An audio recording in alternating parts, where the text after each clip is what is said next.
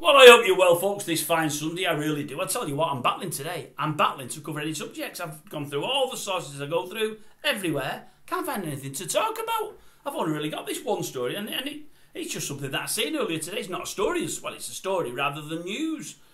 I'm just flicking through the TV channels earlier this morning, and I came across a Rock Hudson film. I think it's one of the many he starred in with Doris Day. I never watched any of it. I've seen probably about 40 seconds. But he's talking to a bloke there. Bloke's got his back to you. And I heard the bloke's voice and I thought, I'm sure I know who that is. Anyway, he says to this bloke, I'll tell you what, yes, you can stay for the night. You have the bed and I'll sleep on the settee. And I thought to myself, aye. I bet the bloke was in the know at that time. We wasn't at that time. I bet the bloke thought, I want to be in the bed and I want you on the settee. Don't worry about that. And then I heard the bloke's voice and I thought, I'm sure this is the fella. I don't remember his name. You might know it. I do know it, but I just don't remember it. I think he was the guy, well, he was the guy that starred in The Odd Couple, the TV series with Jack Klugman.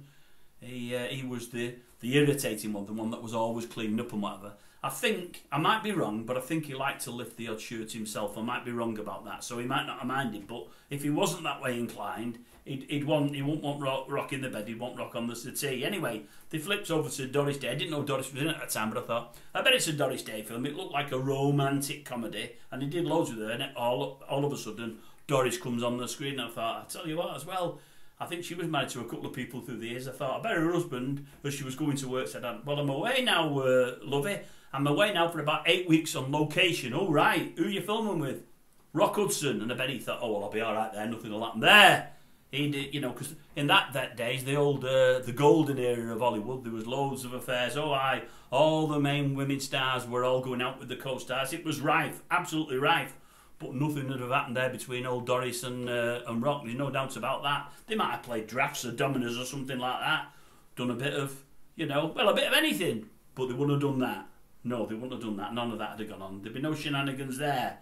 So old Doris's husband would be safe in the knowledge that Doris had come back, you know, definitely not deflowered. Is that the right word? Deflowered, isn't it? What does it matter? What does it matter? See, these are the weird thoughts that go through my mind when I see something like that. And I just thought I'd share them, rightly or wrongly. And if lifting of shirts has upset anyone, I'm sorry, I didn't mean it to. I couldn't think of I probably shouldn't have thought of it. I'll leave it there.